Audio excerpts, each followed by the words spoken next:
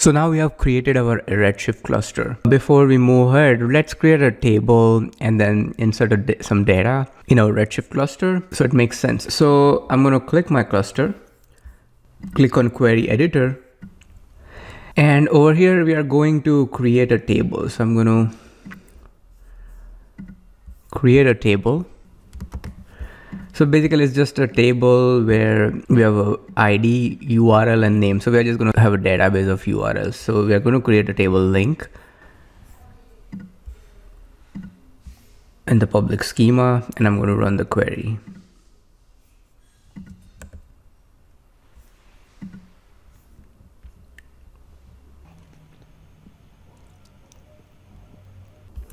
So it has a syntax issue. So I'm going to run my query again.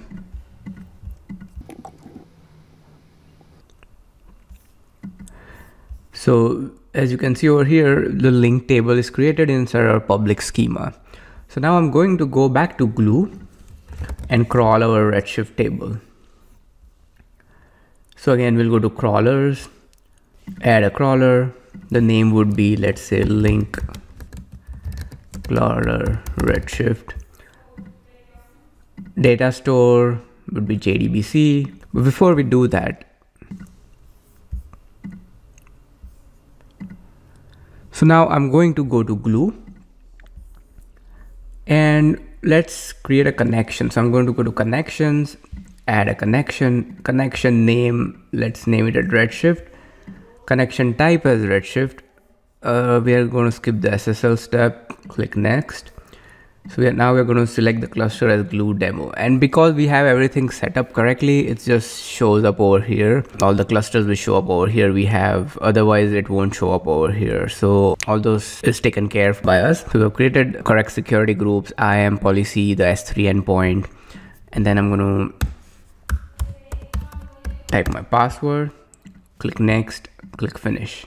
So now connection is created. Now let's test our connection. So I'm going to go test the connection, and the role would be AWS Glue service role. And remember, in this service role, we had given full access to RedShift, and so it should be able to access RedShift now once I click on test connection. So now it's testing RedShift access, and this will take some really long time. So we'll pause the video and come back once the connection testing is successful or not. So the connection is successful, and it didn't take that long as I expected, but our connection is successful. It's green. So now let's create a crawler. So I'm going to go to crawlers. So we have this YouTube data crawler that we had created. So I'm going to add some for our link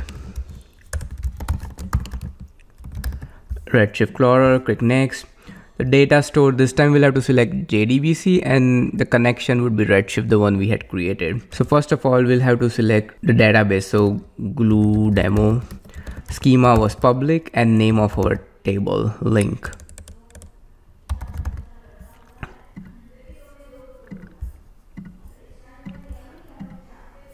And then click next, click next. Again, the IAM role that we had created. Select that for Glue, next, run on demand.